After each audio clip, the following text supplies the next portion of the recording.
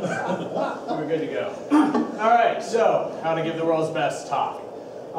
So many people start off with a title slide, and you'll hear that you should have something catchy, memorable, informative about what you're speaking about, but that is all wrong. You really want here is vagueness and intrigue, because if you're giving an intro, you're telling people what they're going to learn, a catchy hook, all that is a crutch that is covering up for a bad talk. And if you need to use audience engagement, you are doing it wrong. Your talk should stand on its own. Now, after your title slide, some people say you should do an agenda. Don't do an agenda. What you really need to do is, it's going to ruin the surprise of the rest of the talk. And do you think that, Disney told Abraham Lincoln the agenda for Space Mountain? No. Yeah, the surprise is what's going to stick it in their mind. If they have a structure to remember it, the whole thing is wasted. So there's really 3 archetypes to a great talk. And in no particular order, it's the My Super Project talk, the Wonder Wall, and the Bait and Switch.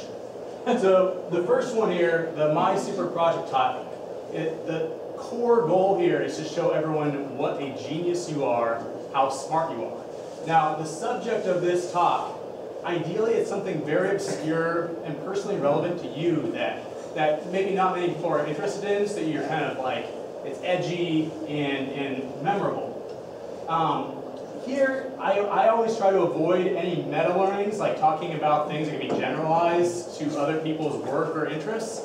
And on the same vein, you really want to avoid talking about why you chose this path versus another. Because all that does is take away from the brilliance of your own intellect. So, in the end, it's about you. You're the one giving the talk. You're the speaker. It's not about the audience. So that should be forefront of your mind throughout the whole process.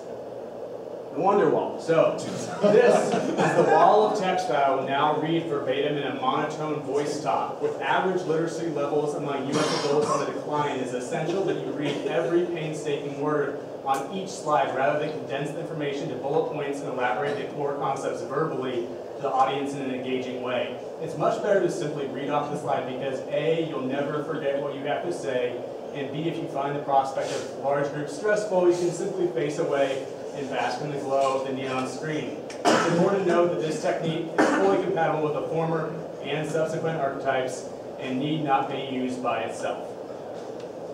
The bait and switch. This is probably my favorite type of talk to give.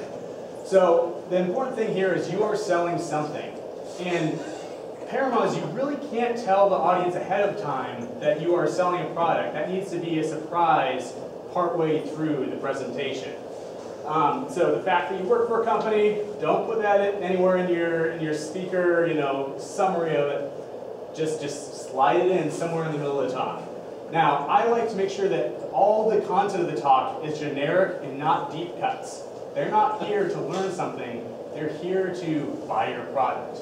So, it doesn't matter if, you pick something generic like maybe DevOps for business intelligence or something like that, or even if it's specific like CQRS and financial transactions, you need to only hit the high notes of there's a website, there's a database, and that's why you need to buy my DataBank 2000 product.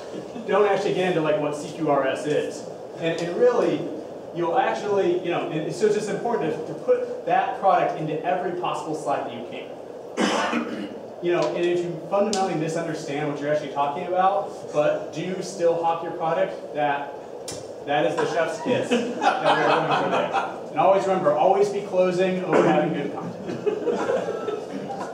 So just, now that we've gone through the main types of talks that you should be shooting for, the super pro techniques that I like to sprinkle in for delivering format is eye contact. Either just don't do it, or pick out one person and stare the whole time and not blink, because that really connects you to the audience. The other thing is lacing in with tech jargon and acronyms where you never explain what they are. Saying your HS256 signature algorithm on the JSON web stream. Just don't even say what it is. Just keep spilling more acronyms out there so they, again, realize how smart you are, because this is about you. Graphics, things to break up the text. bad. Again, these are crutches. These are things that are only going to take away from the brilliance of your talk, not actually add to it.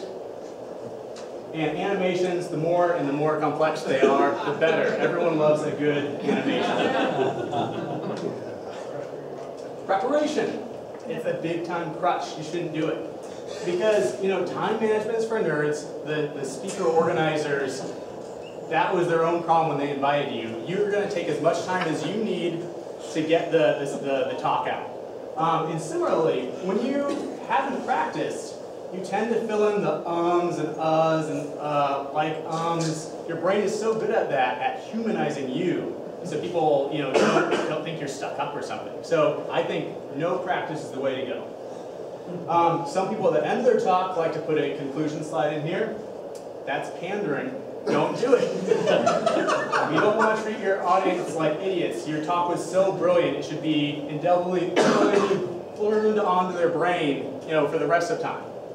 Calls to action, not great unless you're selling something. And then the call to action can be buy the product.